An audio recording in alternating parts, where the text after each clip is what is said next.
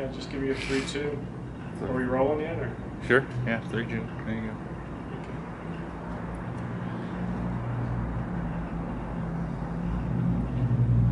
Viva la Voce!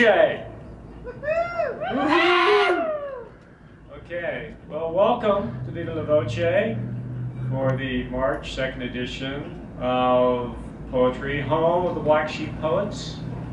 You might not know this, the School of Black Sheep Poetry is beginning here tonight at the Modern Tide. We've got some great food, so order up, folks. Very tasty food, very tasty Thai food, awesome drinks. So now's the time, if ever you were to.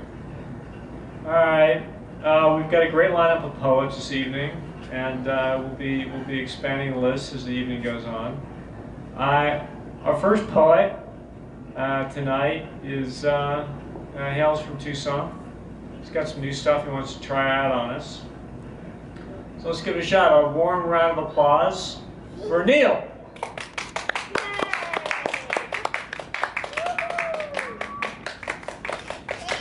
Hello.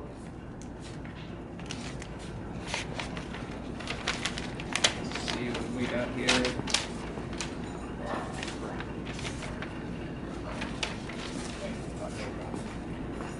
This one is called Beta.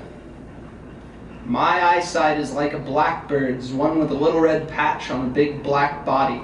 It focused your ionizing ultraviolet shimmer into the black body of my blackbird brain through the lens of a competitive vestige. I can't escape the space that you illuminate. You are the real angel of infinite energy who I hear sing and can see soaring. Now my desperate, smoldering nerves try to reignite and light a little space while they absorb what radiates from your wiry neon smile. Woo! Oh, yeah.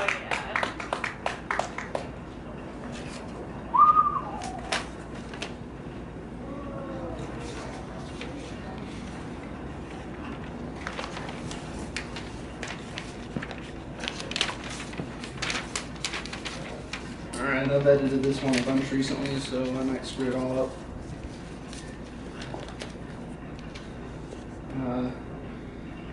From above, with your incredible concentration and solid single purpose, you can only mean to go and go and go until you slam into the circuit to be slung back out forever and go, or you recognize me and pause. Message-bearing agent, at once tiny and immense, you speak to me while you splash your being into my blood and brain waves. Your utilitarian singularity shouts loud, outside earshot of the inside you approach.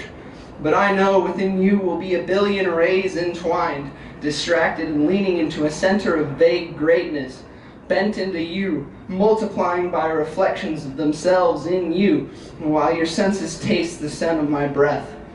Now you cannot possibly escape, so I suppose that you can't see outside and feel me from behind that spotlight while you simplify my cosmos, while you devour my liquefied and broken down, and all of that is as it should be.